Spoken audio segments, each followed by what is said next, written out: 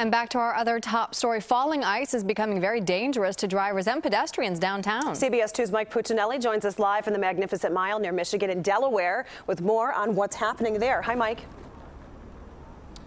Hi, I'm on Delaware Place right now. I want to step out of the way and give you a sense of the scene right now. Delaware Place has had to be shut down between Mies van der Rohe Way to the east and Michigan Avenue to the west. That's because it became clear a short while ago that it was simply too dangerous to keep this street open.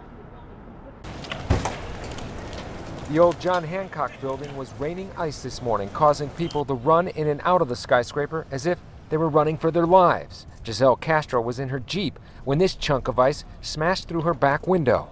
I'm in shock right now.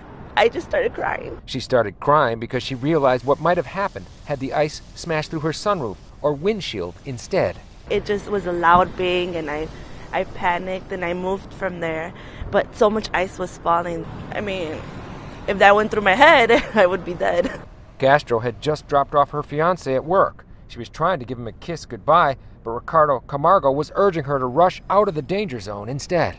I was just happy and blessed that she was okay. Nothing happened to her. And there's no question that a direct hit from one of the large pieces of ice could be lethal. That's why police were called in to cordon off the area, and shuttle bus coordinators are wearing hard hats to protect themselves. Camargo says something has to be done. I mean, it's going to get warmer this weekend where ice is going to melt. Bigger chunks are going to fall, so they got to figure something out, you know. It's just not only for the vehicles, but safety of the people. And it's not just the buildings around the Mag Mile dealing with ice melt problems. Wacker Drive had to be shut down between Monroe and Washington due to all the falling ice there. Firefighters were called in as large sections of sidewalk needed to be cordoned off with caution tape. That is, icicles that have yet to fully melt cling to buildings precariously, since the mercury isn't forecast to fall below freezing anytime soon.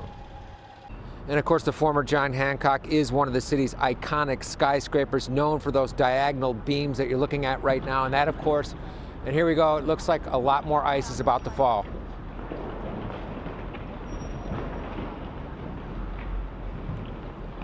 I wanted to be quiet so you get a sense of the racket and the real danger that this presents. I mean, that could be incredibly hazardous, possibly lethal if anyone was walking underneath it. So obviously the police made an excellent decision to cordon off this entire area.